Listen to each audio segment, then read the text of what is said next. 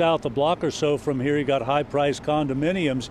You cross Liberty behind me here, and from here all the way to Findlay Market, it's a weekend magnet for outsiders to party all night long. As one man put it, you come here for the movie. Parts of Over-the-Rhine have been remade into desirable urban space for living and having fun. Other parts like Republican Green have enjoyed no such investment or care. For Gloria Berry, the streets are excessively loud, profane, disruptive, and dispiriting. Hey, we out here now. How long? I've been here 12 years. 12 years. And for the last 5 years, it's been a nightmare since they put these two buildings in. Neighbors here are fed up with the noise, trash, trespassing, saying it's all too much. Come back here and get us cussed out like that one doing. That's all they do. And I want them gone. On his way into St. Francis Seraph today, just around the corner, Brother Tim says street problems have grown worse in recent years. This church stays open from 9 to 5 during the day so that those with no bed can sleep in the pews and have a place for personal sanitation, which is not readily available to them in the community. This is daytime in these few narrowly choked blocks of poverty and despair. At night, it's not the homeless, but a party crowd that hangs around here.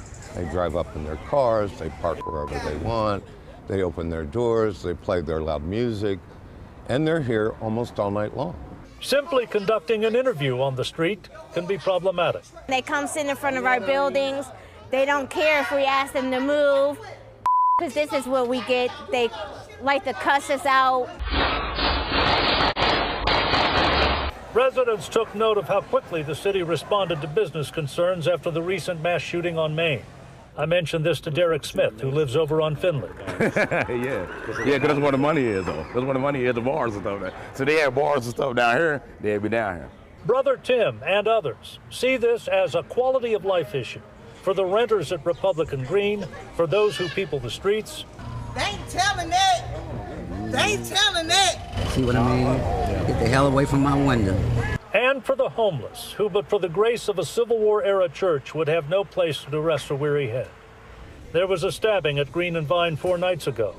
The nighttime nightmare around here goes on. Because people are drinking, drugs, all kinds of other things.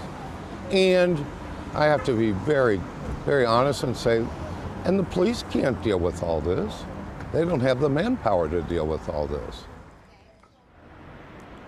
And the landlord back here says some weekends you've got 200 from all over the city partying on the street like it's an outside club.